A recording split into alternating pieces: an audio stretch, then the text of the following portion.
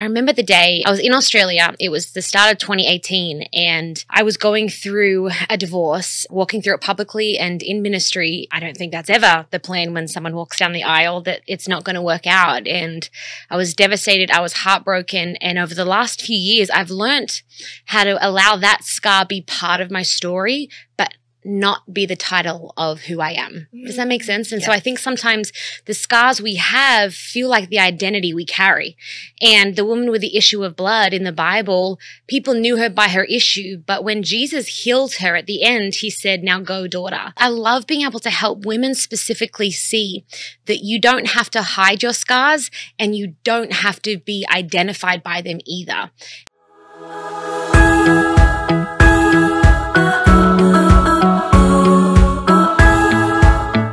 Welcome to the Daf Show. Today I have a very beautiful, wonderful guest with me, Elyse Murphy. Elyse is a Christian-based entrepreneur who is devoted to using all of her platforms to have meaningful conversations.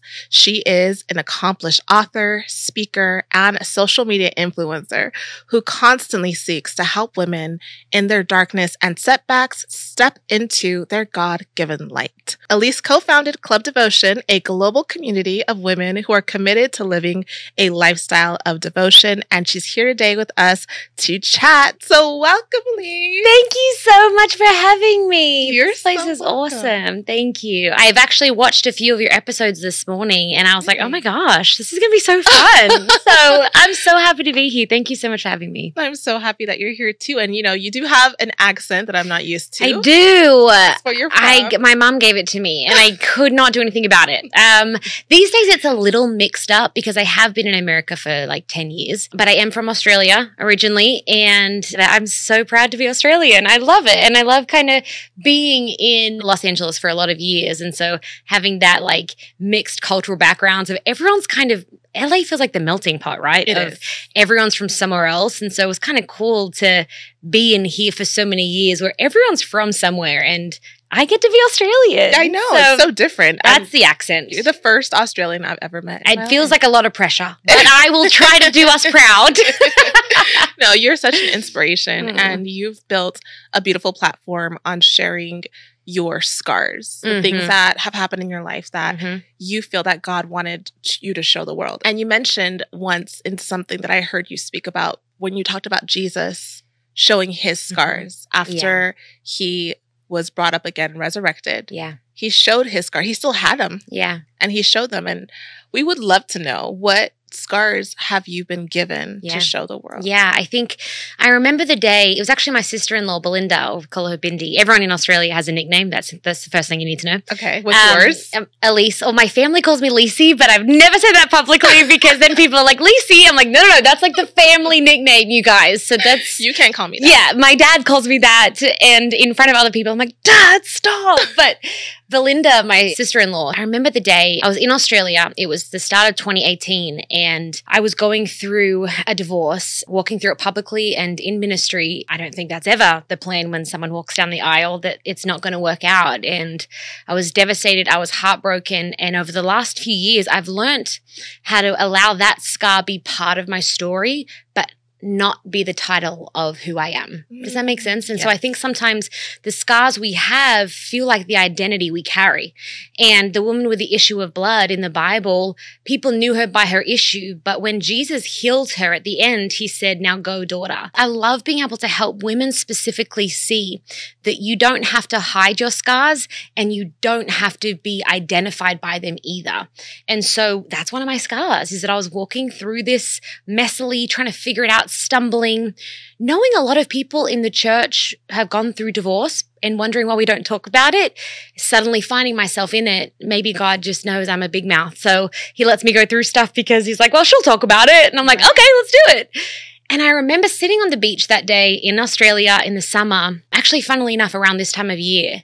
And my sister-in-law was texting me and she just said, hey, Elyse, like, you can talk about your story even before it's fully wrapped up with a bow. I think sometimes we feel like we need to wait for everything to be perfect, not realizing that that happens when we get to heaven. And before that, no one's perfect, no matter what Instagram says. But then there's this other extreme of, do I talk about it when it's got the bow wrapped up and I'm married again with kids and the whole thing's done? And then I also didn't want to just like bleed over everybody because a scar has started its healing process, right? Right. And so for me, I was kind of in that middle messy place of I don't know what to say. I'm embarrassed. I'm dealing with shame. I'm heartbroken as anything. I don't even know what my future holds. And I remember her texting me one day and saying, Lise, I heard this quote once. And she's like, I can't remember where I heard it from, but it was that Jesus wasn't scared to show his scars. So why are you? I remember sitting on the beach and the Holy Spirit speaking to me so clearly, not an audible voice, just like this. Some people might call it their gut intuition, or I knew it was God. And he was like, Elyse, that's going to be a part of your story. I want you to know that. This isn't just Belinda telling you something that was like cool on Pinterest. I am speaking to you. And ever since then, it's kind of just become this little mantra of mine of Jesus, you weren't afraid to show your scars, so I'm not going to be afraid to show mine. And that doesn't mean I'm going to bleed over people because, again, a scar shows that you've started the healing process. But I think sometimes we try to wait a little too long and maybe we wonder why our story doesn't resonate with people. It's because same kind of thing is that this is going to be a weird analogy, but I use weird analogies sometimes. You know that guy that used to play football in college? Now he works at a desk 9 to 5 and he's like in his 60s. But every time the Super Bowl comes along, he has the woulda, shoulda, coulda of like the people on the field and what they should be doing. And I think sometimes when we wait so long to share, sometimes we sound more like that guy than someone that's relating to you in your bruise or your bleeding right now. And in order for you to relate to my scar, you still have to be able to see the scar. It still has to be recognizable to you. And so I'm a firm believer that we don't have to have the same experience to be able to share in the same emotions. We don't have to have the same story to be able to relate to each other's scars. And so I share mine in the hopes that maybe people will not only relate to me, but see that Jesus is healing, continues to heal, and has healed me. And he wasn't afraid to show his. Oh, that's so beautiful. It's how we relate to each other, I think. That's beautiful. Now, in terms of sharing your testimony or sharing your wounds or your scars, how does a person know what they should share and what they should not share, or when to share? Because there are times where we have testimonies as people, but God is saying, not now. That's so good. How are you able to determine when should I share this? Because I know that I should. Yeah, I think that for me, that's almost like the next question, right? When you get to that place of like, okay, one day I'm going to share my scars. When? And like how much of the scar? Like don't show the pus, first of all. There's nothing pretty about that, okay? So no one wants to be showing the infection really deep down into it unless you're the doctor that's helping heal. And I think that's maybe using that analogy. It's for me, I trust the discernment of the Holy Spirit. And I will always ask myself before I'm about to share something, before I'm in an interview, I always ask God, what's just Elyse? And that he would use me as a vessel, that he would speak through me. The last thing the world needs is another me walking around just defending myself and just being Australian. Like, I don't know. Like, I think that the way to know is to say, why am I sharing what I'm about to share? And I think for me, motivation is a huge thing. For a really long time, there was a lot that happened for using this scar as an example in my marriage that has never been seen publicly. And there are things that I don't want to be shared that I went through. Like, it's not just one-sided. I think that someone said this once and I loved it. They said, your side of the story, my side of the story, and the truth is somewhere in the middle. That's right. And so I think that's a really important part to note, is that are you sharing this out of a way to defend yourself in the realm of public opinion? Because I've never really seen it win when people do that. And have you allowed time to clean out the wound, to bandage it up and allow God to start the healing process in a way that if you take that bandage off, one, it's not going to make it worse. And two, there is enough healing that's taken place. Because I was talking to a friend of mine the other day about this, and I kind of seen this pendulum swing. Our parents were very much everything's fine.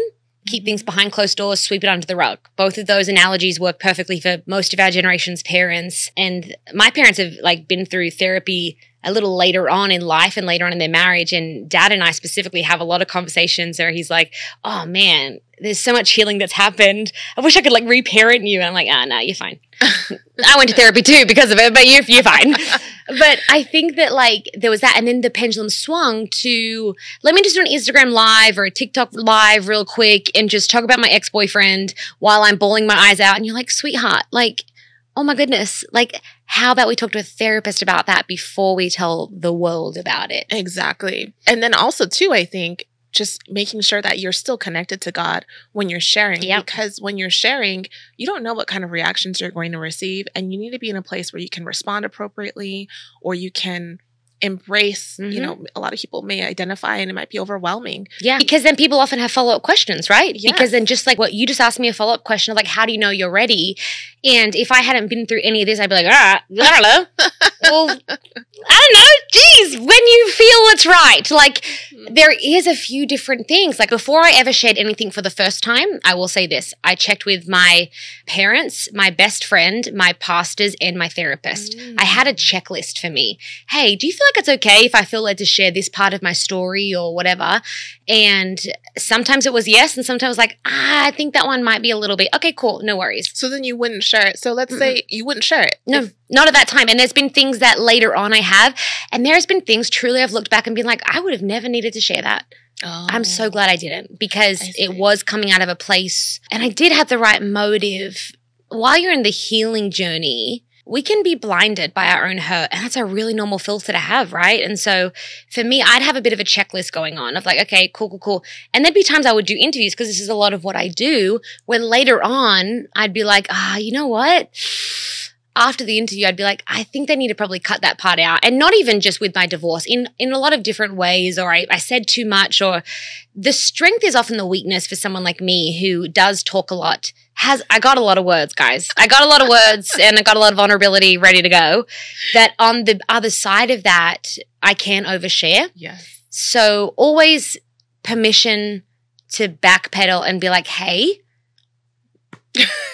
let's take that part out, you know? And I mean, do you know what I mean? So is there a checklist that you have or something that you... Well, interestingly enough, I usually am someone who overshares like in person when I meet someone. If it's a complete stranger, hi, here's on my mess. I love it.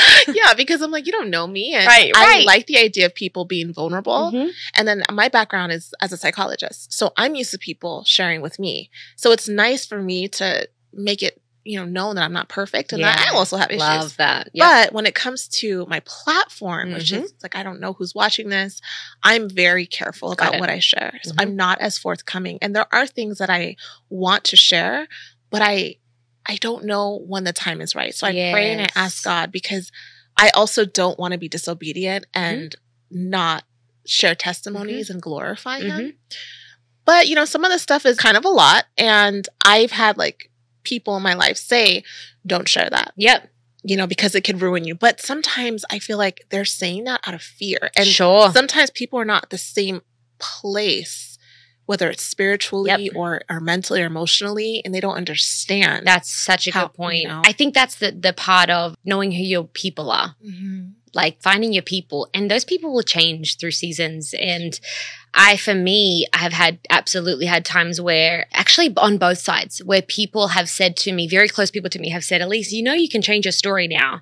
And to me at the time, I was like, whoa.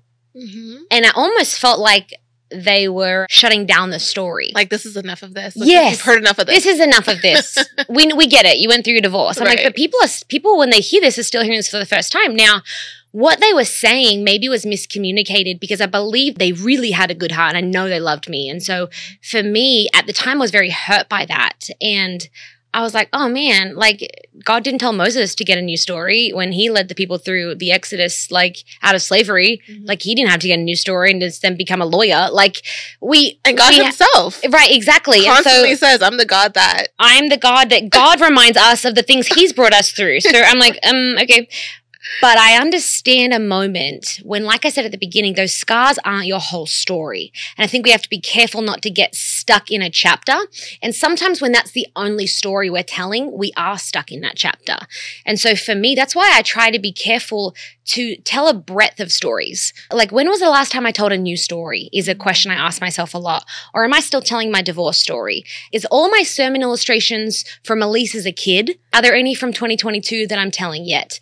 And if they're not, are they in the pipe works that I'm like getting healing for to be prepared to tell? Does that make sense? I like that. Yeah. And so I think that for me, it's having like a bit of a backpack of like, just I got this story, I got the divorce story, I've got the was in ministry and left story, I've got the moving across the world story, I've got the friendship breakup stories, I've got which one do we want to go with today? Like pulling out the deck of cards a little bit because God has done so much in my life. Why would I ever want to get stuck in one story? And God has done so much in my life. Why would I not want to tell it? Absolutely. And I think the fact that people can relate to experiences when they're specific, but they can relate to emotions because we all have the same emotions.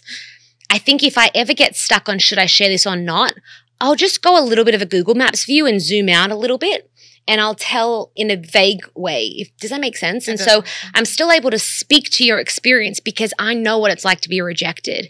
I know what it's like to feel like I have nothing to say. I know what it's like. And so though we may not have the same life story, and I'm sure we don't, we can find common ground. And I think the beauty of humanity is not being able to have the same story because God's a God of like unity. He's not a God of the same thing. But I think that when we can find that common ground of here's where our stories crossroads, I think that's the beauty in it. And that's where we find healing. And that's the space that I endeavor to get to is not necessarily, let me tell you exactly how I got this wound and the exact words that were said, the exact acts that happened. But let me stop for a moment and be like, hey, how can you relate to this? What can you pull from that? Because if you can't relate to the exact experience, then maybe something in me is actually wanting to tell you about the exact experience rather than the motivation of how can we find common ground? Yeah, it's all about your intention, your motivation. I think so. And I don't get that right all the time, by the way. Disclaimer. Your goal is on a journey, okay? We all are. I think that has been a thing because I have seen the beauty in it when someone's related to me and I've walked away being like, wait a second. Technically, I really don't know much more about their story, but somehow I connected with them. Exactly. And I think that's the beauty in human connection rather than that we have the same story. So if you're ever in doubt, that's what I kind of try to do. But that's rich. I know that you said that the divorce topic has been talked about so much, but it is something that I still get messages about daily, women who have gone through divorce and who are looking for healing. Mm-hmm. For you, why do you think there is so much shame in being divorced, especially being in the church? Were you a pastor? Yeah. Still am technically, just doesn't have it on my email anymore. Okay. So it turns out God gives you the gifting, doesn't have to be on an email title. I didn't know that until like a couple of years ago. God was like, oh no, you're a pastor. You don't have to. Yeah, you just don't get paid by a church anymore. I'm like, they're like, Instagram pays you. I'm like, sick. All right. Love that. Love that for us. Doesn't matter. I think that there's so much shame around anything we don't talk about. I think that shame hides in the dark places. And I was just listening to this on the way here. Benjamin William Hastings, that's a long and royal name, it feels like, doesn't it? Okay. He just released an album. He's phenomenal. Yeah, he's not even a prince. Who knew? He's Irish, though. And he has this song called Dancing with My Shadow. And just the way he uses these words about learning to dance with your shadow and you with like your degrees and all of the smarts behind the things that like I do not have but am so interested in, you'd probably have the information, education to go behind that of like learning this shadow side of ourselves. And I think that shame creeps in anywhere where we feel like what we did, though we went through a negative experience, that again becomes who we are. The scar becomes who I am. I don't have a scar, I am a scar.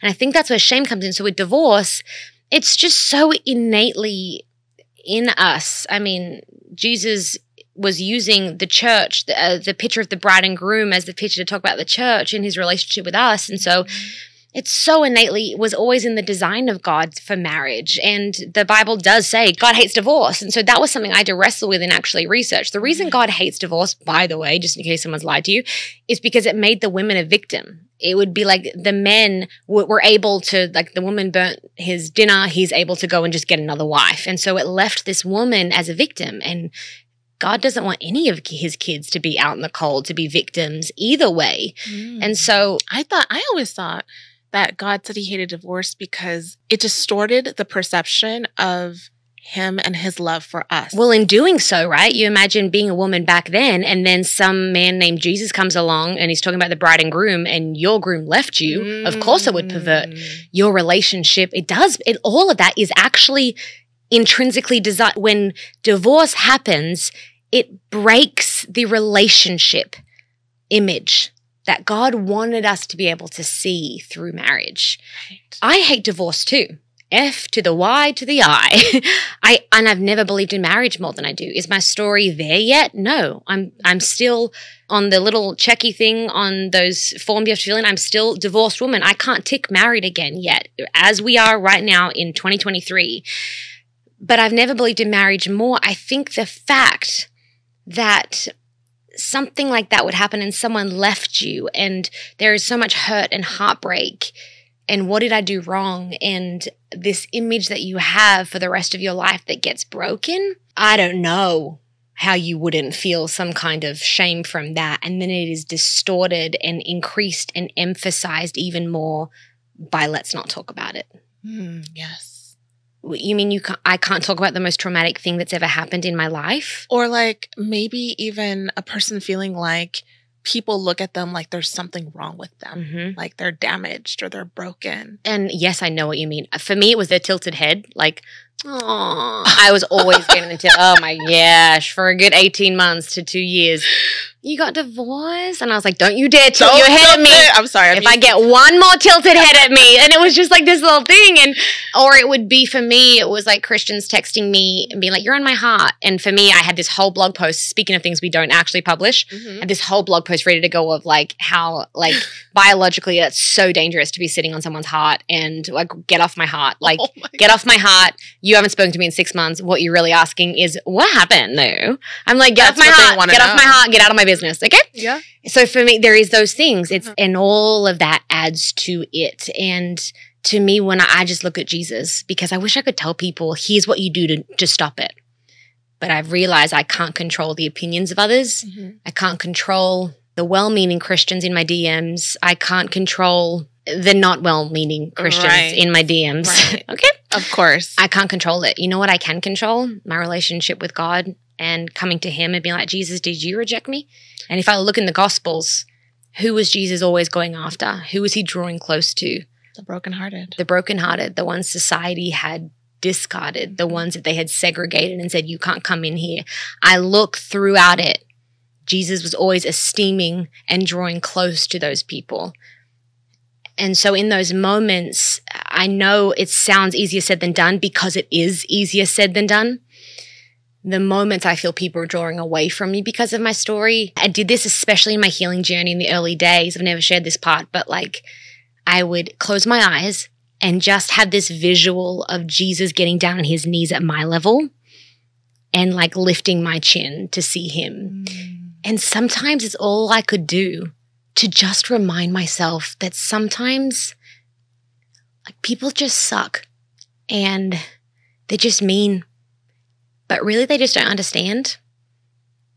And in those moments, I'm so grateful that Jesus came to earth, put on flesh, and walked this life to experience what I went through so that though he doesn't have the same story, he knows my scars. He has humanly experienced the same things that you and I go through. And has had people misunderstand and criticize and critique and do all the things. And it's in those moments that I don't always get it right and it's really hard to do. But I just remember that those people don't represent Jesus. No. And in those moments when he's holding your chin, he's telling you, look up, look at me. And not at them. Exactly. And that's the hardest thing to do, right? Because our human, again, nature, I love validation so much. Oh my gosh, it's my favorite. I love it so much. But for me, I think that God starved me of it for a while because I needed to remember. That is deep. But in what ways? Was it just because of the divorce? In other ways did he starve you of the validation? Oh, once a year I get a good fasting from validation without my permission, you know, involuntarily. Whether it was going through my divorce and coming back and almost having this season where it was like the ministry people that had been sending invitations, come here, speak here, do this, do that. Silence. Not all of them, but just a lot of them. And then when I came off my church staff, that happened again. And there would just be seasons of like when I would start to kind of like find my feet in speaking. There was like 6 months there where I wasn't on the speaking, preaching roster at all.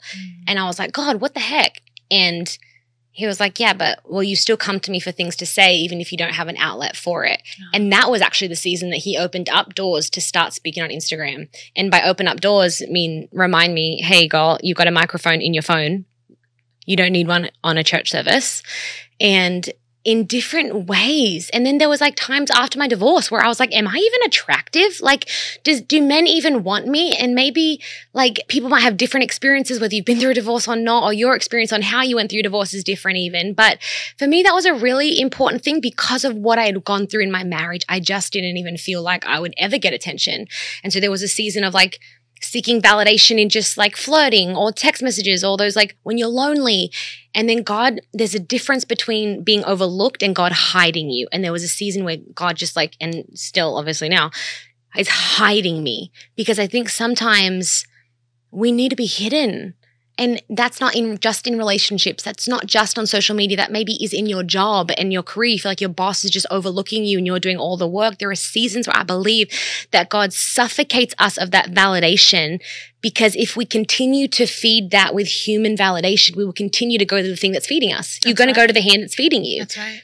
And that's why he puts me through involuntary yearly fasting of validation because I love it so much. Well, it's like when Jesus was in the wilderness, like he had to Exactly. leave, right? And then he was led by God, by the Holy Spirit, to be tempted, to be tested by the devil, right? And he was tested or with the lust of the flesh, the lust of the eyes, and the pride of life, the things that we crave. Those three things. Those three things that we crave. It's like you can have all these things, but in which way are you going to get it? Are you going to get it from the way the enemy wants you to get it, by dressing a certain way or by doing things that you shouldn't be doing, or God's way? But he does need to kind of take us away and bring us to him for a while. And every time, even in the wilderness, it always cracks me up because for so long it sounded so good when people preached, because I'm a pastor's kid. I grew up in church. And they would always preach like, if you leave this church, you leave the blessing of God. God doesn't take you somewhere without placing you somewhere else. And there are things that God will like bring you into a new season while he's taking you out of the old. But I can no longer preach that God doesn't take you out of something unless he's taking you into something else, because I have seen too much in the Bible and in my own life now that no. Pretty much all the time. God was like, hey man, get up and go and I'll show you. Jesus had to go in the wilderness? Why do you think you're not going to go in the wilderness and be just wandering for a while? Because God does things. He prepared Abraham by saying, now go, I'll show you. Moses was in the wilderness for 40 years. 1/3 of his life was spent feeling like he didn't know what he was doing. And we want to preach that God's not going to take you out of something without putting you somewhere else. And I get this sentiment, but I just don't think it's scriptural. And so we look at Jesus being tempted, and every time the devil is tempting him on one of those three things, every single time what he was saying was skip the process. Yep. Hey, man. Yep. He didn't say, oh, hey, man. That's Elyse's Bible version. It'd probably have cuss words in it too. But he was basically like, you can skip this process now. Just trust me. Come over here.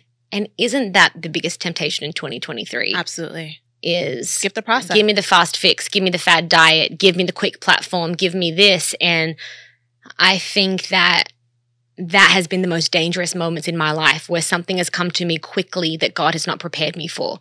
Because you get the light, and then Chris Kane always says that if the light that is in you is not bigger than the light that is on you, the light that is on you will destroy the light that is in you. Wow. And I think God doesn't want us to have the platform without the preparation. I was about to say he doesn't allow us, but I have seen it happen, because you can give into the temptation of skipping the process, but I haven't seen it work out well. Yeah, he gives you free will. So in talking about Jesus and feeling that Jesus was close to you during that time, some people may think that Jesus doesn't love them if they were allowed to go through this whole situation of having a divorce, being a pastor. It's like things are supposed to work out great for you. You're a pastor and the daughter of a pastor. Like, come on. Like, what is this? You may start to think, Jesus, do you love me? Totally. But what scriptures did you, if you remember? Yeah. Is there any scripture that you really leaned into to remind yourself that Jesus does love you? And maybe even to remind yourself that you can get married again. Yeah. For me, Jude chapter 1, it's only one chapter. If you're like love achieving things and ticking things off your list, read Jude in one day. Like I read a book of the Bible today. Jude chapter 1 verse 2 in the Message version, it says, rest, everything's coming together, relax, everything's going to work out, open your heart, love is on the way. And I remember God speaking to me so clearly. And then one of my life verses, for some reason, I'm wondering if it's Isaiah 54, but I'm pretty sure it is. Again, in the Message version, just for me, that translation was phenomenal. If it's not Isaiah 54, in the lower thirds right now, you'll be seeing that it is a different verse, but I'm pretty sure Isaiah 54, the Message version of it, God continues to this day. He is speaking and using the analogy of a barren woman that was embarrassed and had a husband walk away from her. And he is saying, it gets me emotional every time, clear lots of room, create the tent pegs and spread them out wide because you're going to need so much room for your growing family. And it talks about how God is rebuilding her with rubies and diamonds and the foundation. And you were embarrassed and your husband was with you, but then left you. But you're not going to be embarrassed. God is not going to walk away from you. And if anybody wants to take you to court, God is going to dismiss them as a liar. And so to me, that I get chills when I still talk about it because, anyone that ever is like, Elyse, do you have a good verse? I'm like, girlfriend or boyfriend, guy, that's a friend. You get it. Like, go and read that. I read it every single day. I got it when I was 18, my very first heartbreak from high school. And I remember in my divorce, it came back so much stronger and gave me so much life because sometimes we just need to be reminded that God's got you and He knows the things that you don't even have words for yet. He knows the embarrassment because shame is a commonly worded phrase these days, it feels like, in our world. Oh, yeah. But even the word embarrassed still has that, like, we don't like to say we're embarrassed. I'm dealing with shame. I was embarrassed. The most shame-filled moments have been the ones that I've been most embarrassed about. How interesting, because when I thought to ask you this question, embarrassed was a word that I wanted to use. Yes. For some reason we don't. Isn't it interesting, isn't it? No, and I didn't realize that until right now either. But we still have this. I was just reading, listening to the new Brene Brown book about the Atlas of the Heart, I think, where she basically in the book, she literally, it's like a dictionary for emotions. Mm-hmm. So she spends the books like spelling out emotions because she's like, we know what things make us mad or sad or happy. That's it. The word embarrassed. And I remember being like, wow, I don't say something embarrassed me easily. But that's really what I'm saying. And so the fact that even this verse in the Message translation of it, which is basically like a colloquial way to phrase the Bible, he says you won't be embarrassed, to me just gave me so much hope. And then I could say Jeremiah 29:11, but what to me makes that so strong, for I know the plans I have for you, is the 11 verses before where he says, hey, you're going to be in exile for this long. So plant gardens, marry, plan to stay, have babies. Basically saying, hey, this process is going to be a little longer than you think. Mm-hmm. But once you've come through this time, yes, I know the plans I have for you, says the Lord. So don't try to skip this healing process too early. Even if you don't get married there in that devastating moment in your life, what he's saying is sow seeds in the ground. Mm-hmm. Have some fruit from this season. And when we're through this, my future for you is one filled with hope. And so I think that those for me. Those are beautiful. Yeah. Those are powerful. And I know it's so important when you are someone who is going through life and you're in Christ, or even if you're not in Christ and you want to get to know God, it's important when you read the word to meditate on it and to really allow the word to come into your body and to eat those words. Yes. It's not enough to just read it. You may not feel what Elyse felt if you go and read Jude for the first time, but as you continually read it over and over and you get it into your spirit, those words will manifest. Yes, they will. And that's the thing, isn't it? Is that the Bible, I believe it's in 1 Timothy, but Paul is writing this letter to his young mentee, Timothy, and he's like, hey, every single thing in the Bible, every scripture, it's God breathed. All of it is useful. All of it. It may be different in 2023 to how they read it in the 60s, but all of it is useful to equip us and to teach us and to educate, to rebuke us, because y'all know we need rebuking. Like, maybe it's just me, but like I need rebuking every other day, if not every day. But all of it is useful. And so I can't tell you how many times I have read the same verse a million times, and suddenly that morning, that afternoon, that evening, that thing just jumps off the page at me. That's what we mean when we say it's alive. That's what, like has been so helpful with me of like, cool, you can like, we joked before about reading the whole book of Jude, but rather than that, can you read one verse and keep going over it? And that is meditation. Like it's foundations in the Bible, in scripture. Meditate on this word day and night. People don't know what that means. They think it's yoga. Yeah. I'm like, cool. They stole it from us. Yeah. Like we There's started it, man. Always a counterfeit for everything. Isn't there? And meditation is simply going over and over and over, fixing your eyes on that thing. And in a world that is so noisy and that has got so many distractions and asking us to be focused on so many things, we need to decide what we're going to fix our eyes on. And if you are someone who really wanted to build a relationship with God or to reestablish a relationship with God, especially when you're in a place where you feel your lowest, what are some ways a person can do that? Because I know me personally, I love my devotion time with God, but I can get bored sometimes doing the same old thing. It can start to just feel like a routine. So there are different ways to connect with God. Yeah, I think 2020 showed us that, right? Of like, when the church doors are closed, how's your faith? Like, there was an open heaven, but for so many people, the church doors closed and they were like, God? We're like, hey, he's right there. Like, it's the whole God's everywhere thing. But I think that for me, that's why we actually started Club Devotion. Me and my best friend, Katie. Tell us about Club Devotion. We started Club Devotion in it's a year old. Like this week, I think, actually. Random. That's so crazy. Yeah. Because we were looking around and she was on staff at the church I was at as well. And so when we felt God like moving us into a new season, again, calling out without calling into yet, we were praying about it. And I had this breakthrough boot camp, which was this 6-week course that I created, and it was helping women.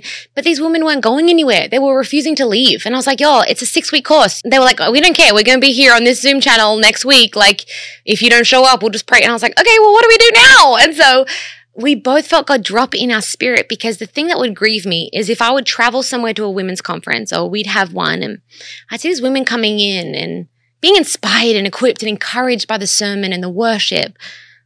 But then they're going back to their lives, and who's going back with them?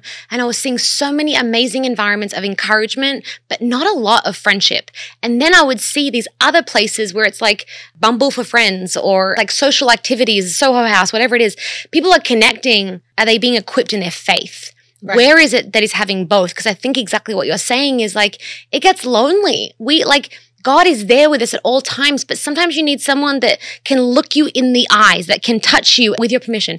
It is going to be okay. You're going to get through this. And so that human aspect of the world we live in, I just don't believe we can get through life without it. I mean, people preach that you can, and I love that for you. Maybe I'm different. I need my people, and I don't need a lot of them, but I need you on the couch with me some days. And so for us, we started Club Devotion for women, and it accidentally went global. We did not mean for this to happen. Australia was like, we're in. England was like, we're in. Canada was like, hey guys, wait for us. We just meant for it to be in America of like, hey, if you like my devotionals, because I was writing devotionals regularly, and you like how I see the Bible, we're talking about Elyse's version of the Bible, we're going to start this thing. And so every month I write a devotional, and we're going through the same parts of the Bible together. And every day they get a voice prompt from me. So you get the Australian accent every day. And every week we come together for a club meeting. Very Little Rascals-esque, if you will. But it's not the He-Man women haters, obviously, because it's a women's club. But we get together on Zoom and we hang out, we talk, we have games nights, we have happy hours together. We go deep in the word. We have connect groups. We have mums groups and singles groups. It's just like grown, because Katie and I were like, let's just create a community and see what God does with it. And so for us, it was literally breathed out of, I'm lonely and don't have friends after COVID. And my devotionals got real dry and monotonous. And for me, being in the word, being like, God, what do you have for them next month? He's speaking to me in a whole different way. It's so crazy. And I'm also like, okay, so I've written the devotional, but what am I doing for my time with God? And God's like, hey, let's go have some fun. Like, turns out we need both. You can't just have a marriage on like, let's just go real deep and do the love languages quiz one more time. Or let's talk about like our conflict styles and attachment styles again this evening. Like, goodness gracious, that sounds boring and exhausting. And you can't just go to Disneyland every day. You need both. My mom would say you need the meat and potatoes. God love her British soul. You need balance. You need balance. And so for us, it was like, we need to know the word of God like never before in 2023. we've got to know what the Bible says. Yes. And you need girls to go to battle with. And so that's how Club Devotion was created, and we're continuing it. And it's just kind of like, Katie and I are both like, what the heck? Like, we didn't mean to, in a sense, start this thing, which just feels like the story of my life. If I had an autobiography right now, it'd either be I'm an adult until I'm a 3-year-old, or it would be called like I didn't mean to do this. Like probably, oops, I did it again. Because I feel like God does things in my life and I just say yes to taking a step. And Club Devotion was kind of just like that. And it's the biggest way for me and has been the most refreshing thing for me to create a community that I get to be a part of. Well, it's great because there are so many women that are lonely, who really just want to make a friend, but it's really difficult making a friend as an adult. It's just isn't it awkward? And it's what do you say these days? Like who do you even find? Do you lead with trauma in the line at Target, or do you like lead with like, I noticed you got the same shirt as me, sick? Like how do we do it? Then you are you going to say, well, can we exchange numbers? I mean, even that's like kind of embarrassing, right?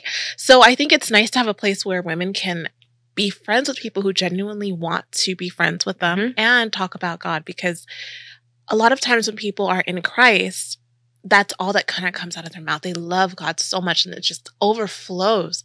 And people can be annoyed by that but sometimes, and they may say like, can we talk about something else? Totally. Or just feel like they can't connect and they're just not interested. So having a place where you really have both people who actually want to have these conversations. It's been crazy because, and then also in that, like teaching all of us how to be able to have those conversations about God and talk about God and let's get deep. And then it is okay to also have a games night on Zoom and just like do it. We're having our first meetup in Atlanta next month in February. Nice. It's the first time we're ever doing a thing together because again, we didn't mean to do this. We were just like, hey, let's just see who else wants friends and to talk about God and also be able to, if that's your thing, have a glass of wine or have a coffee club or like I said, have the games night. God is so amazing and he's so layered. I think he loves my jokes. And at the same time, I can come to him when I'm heartbroken. Of course. And I think that is, we're missing out on God if all of our friendships either are void of God or all of them are deep all the time. It's that balance that has just been so beautiful. And sometimes if you feel like your relationship with God is dry or it's scary or you don't even know where to start, all it's missing is just kind of like having another facet of him. You might just have been like a kaleidoscope in just one image for too long. Like take a second and take a step back, and the way you see God is different to how I see him. And I love hearing from other women, specifically their experience with God, because it broadens my perspective too. And so you don't want to be in an echo chamber of just you and God all the time. Because it's fellowship. It's exactly. Fellowship. And the Bible talks about not refraining from that. We need each other. And I think that I always feel close to God after I've hung out with my like sisters. Aww. Being someone who was brought up in the church and maybe had to behave in a certain way or have a certain light shining on you all the time, people are always looking at you and watching you, and then being married and being someone's wife and having to learn all of that. Now that you're just Elyse and you're doing life in a very authentic way, how do you think women can be more authentic versions of themselves after so much has happened in their lives? Yeah, that's such a big question. Goodness gracious. I think that I still am on a journey of that. I think that there are days I'm better at it than others. We talked about at the very beginning of like the oversharing versus pretending everything's fine, like finding that balance even. I remember for me starting to feel like myself again, because especially if someone's been through heartbreak or had a significant relationship leave their life, whether that's a parent or a friend or a marriage, for me, I had lost sight of who God created Elyse to be, which simply means I didn't know what to order off the menu. I didn't know what kind of music I liked. I didn't know how I would design an apartment or a house. And so some of that authenticity was actually a lot more practical than I first gave it credit for. There was a lot of layers of healing and therapy in there as well, and a lot of changing of my friends. And one of the best compliments I got when I came back to LA, because I went back to Australia for like 4 months just to grieve and get some good private therapy. And then I knew God was calling me back. And for me, it was a friend that looked at me and was like, you just like have no drama in your life anymore. And I think she kind of meant it as like I was boring. But I was like, oh my gosh, thank you so much. Like, I'm really trying so hard to not have drama in my life. And for me, like, because I had gotten addicted to drama without meaning to, when you have been in such intense situations for so long, it kind of becomes a crutch. You think it's normal, too. I didn't know who I was without the drama. Yeah. And so for me, it was the depth of that kind of revelation and listening to different types of music, trying different foods. And it was that, again, the balance, almost like those ingredients to create this like authentic pie a little bit in relearning. And relearning happened by unlearning. Who am I not? Who did God not call me to be? Who did I allow other people to make me? Who did I listen to more than the whisper of the Holy Spirit? And in unlearning a lot, it was so scary because it almost feels like you're losing parts of the ship you're on. And you're like, are we going to go down? And Paul talks about in Acts when they had this shipwreck. And he's like, but we made it safely to the island. He never said the ship made it. The ship like was not okay by the time they got there. The things I had gone into my marriage with were not okay on the other side of it. It was like a whole bunch of throwing things overboard and just being like, well, don't need this anymore. Wow, I really thought I needed that. Turns out I don't. Oh, I really liked that. It's like the hoarder that wants to just like keep all of the memories there, but you don't need it. And so you made it safely. Exactly. You are still here. And part of that was like, this is the big one that is still that thing that I try to like bring back on the boat all the time is that people pleasing. I just like being liked. And so for me, a lot of my identity had been wrapped up and content to be wrapped up in what makes other people happy as opposed to who God's called me authentically to be. And I notice when I go into that mode, it's the strength is the shadow. My strength is that I can connect with people from all different walks of life. The shadow of that is I can be whoever that person needs me to be and shape shift and just kind of like be a bit of a chameleon in a green room. And that's not who God called me to be. No, because then it's like, who are you? Exactly. Right? And so for me, that was diving deep into like that was really scary work because, and still is work I'm doing because for me, I was so scared that if I was honest about who I was, people would walk away, people wouldn't like it. And they did, and they didn't as well. Just FYI, those fears happen, but it is so worth it. It's like the things you're scared of happening if you're honest. The truth is sometimes they do happen, but I've never looked back and regretted that for 1 second once I've come out the other side. So thank you for sharing that. Yeah. That is so powerful. And I just want to add to that by saying that, you know, sometimes when you talk to God and you ask him to help you to become the person he created you to be, he's going to ask you to do things that you may be terrified to do. And, or you just might not think it's what everyone else is going to find pleasing. And even for me personally, I remember asking God, like, I really want like a hairstyle that's like authentic and unique. And, you know, I want to be able to like rock this hairstyle on my show. So like, show me all the wig websites, show me all the weaves. And he's like, but I gave you hair. Wow. Wear your own hair. Like just do your hair and wear your own hair. So today is the first time I'm wearing my own hair it's so beautiful. On the show. Thank you. That's such a cool analogy to like, because we've all got our things, right? Yeah. The things we know God gave us, but we want to make look a different way. We don't feel super comfortable in exactly how he made me. And so for me, my freckles were a thing I hated for so long. And now in summer, I'm like obsessed with them. But it took me the last 5 years, like up until my whole life, I was always trying to hide them. And like, it's just these ways God made us. And for so long, we're trying to hide or shape something to look different. And God's like, it's actually part of how I created you. Yes. And I didn't make a mistake. I didn't mess it up. You're perfect. Yeah. It's just like crazy to think that. And speaking of meditation, to bring it all back around, the fact that God made you, not just accidentally, not as a template, there is not one human that is the same. He made us thoughtfully, intentionally, on purpose, for a purpose. Listen, let that sit with you for a while. And suddenly those things that we're trying to hide find their voice again. find their look again. And you're like, wait, why was I looking for something unique when I am unique? That's right. And that's the coolest part. So I love that so Thank much. you. I love that. That's so cool. Thanks for you. sharing that. Yes. Well, thank you, Elyse. Thank you so much for sharing with us and just empowering us women to be authentic, to show our scars in an appropriate and godly way, and giving us this beautiful platform to connect with other women. Where can they find you? Well, thank you so much for having me. For it, this has been a really fruitful and like I feel like I took a deep breath on this couch, you know? I feel yeah, I love those conversations.